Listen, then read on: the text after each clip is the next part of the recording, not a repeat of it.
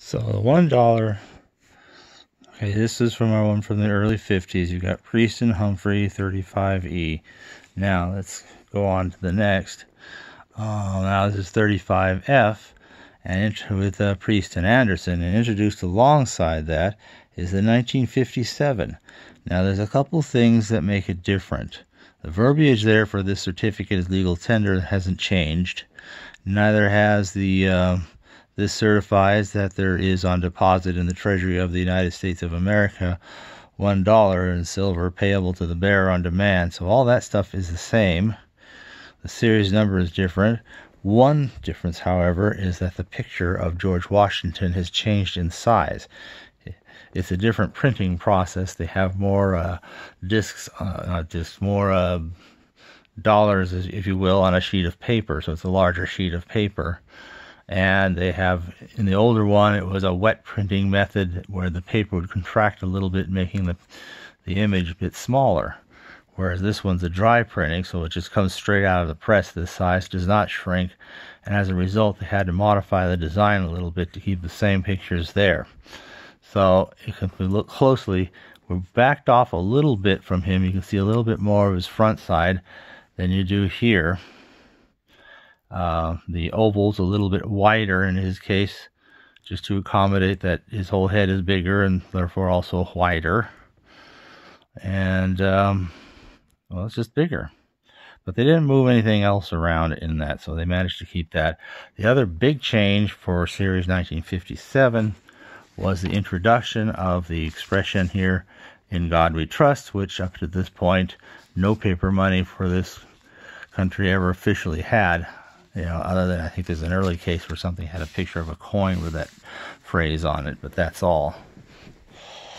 Okay, now the next stage over, we now get into the early 1960s, and now it's Elizabeth Rudolph Smith and C. Douglas Dillon for this era.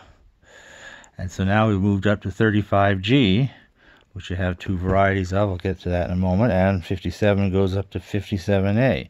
But the only other big change is they did something in the old Series 35 that hadn't been done to any of the other older series. And that is, "In God We Trust" got added to some of them, but not right away. So some of them don't have "In God We Trust" like the ones before didn't, and some of them do have "In God We Trust" just like the Series 1957s always do.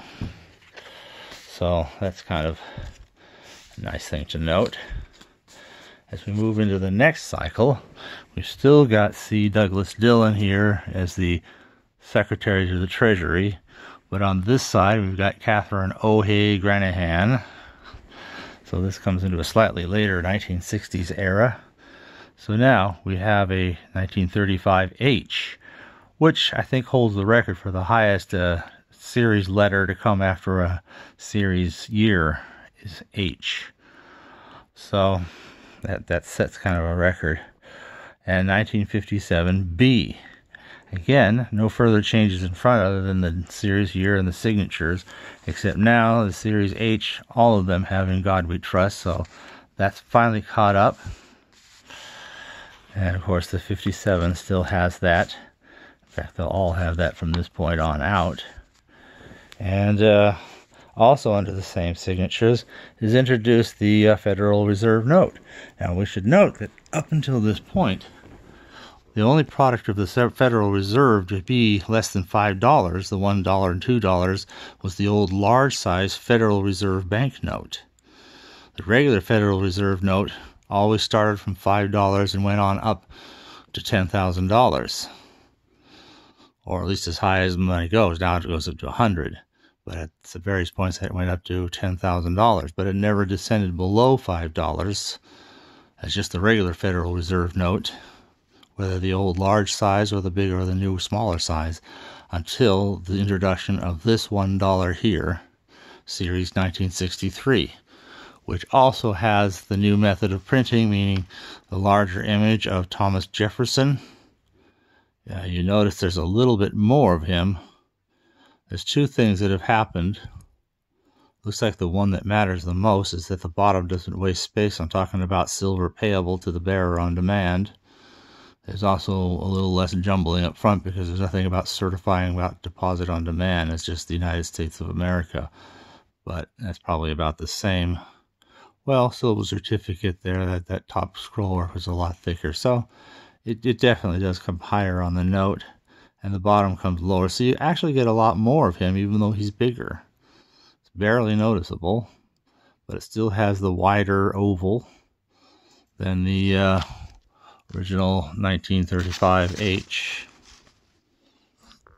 which also has about the same amount of him, but it's really visibly smaller.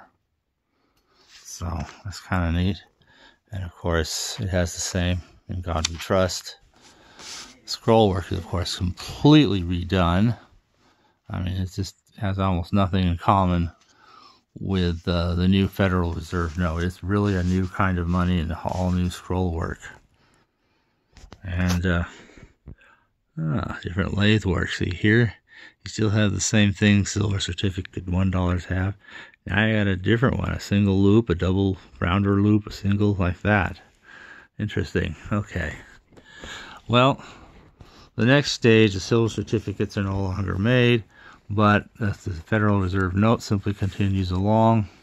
Actually, there's two kinds. There's the A with Henry Fowler, and then very briefly, and only the $1 has this, a 63B with Joseph Barr, the famous Barr note.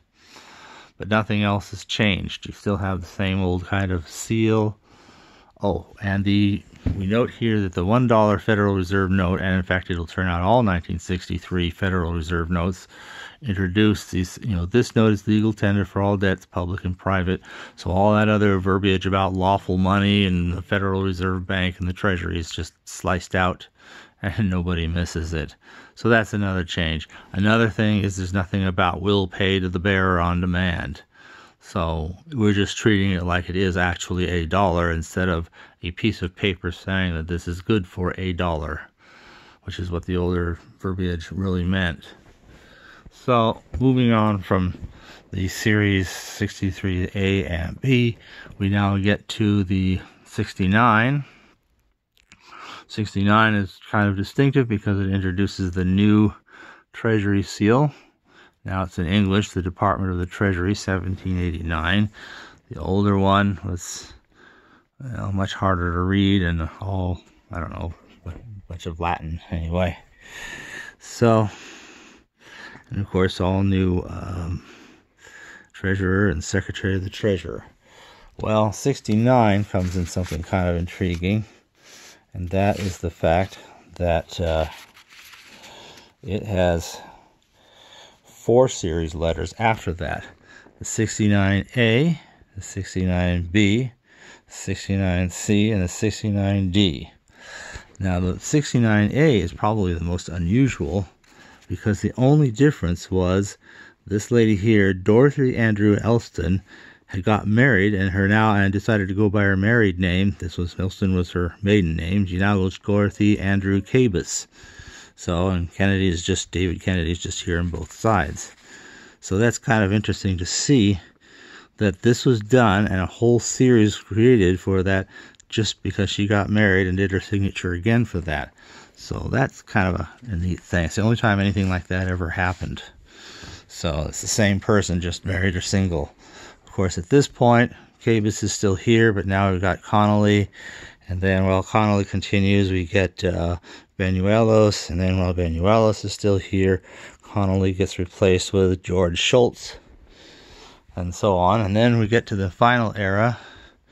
And from this point on, we will never see any series letter beyond A.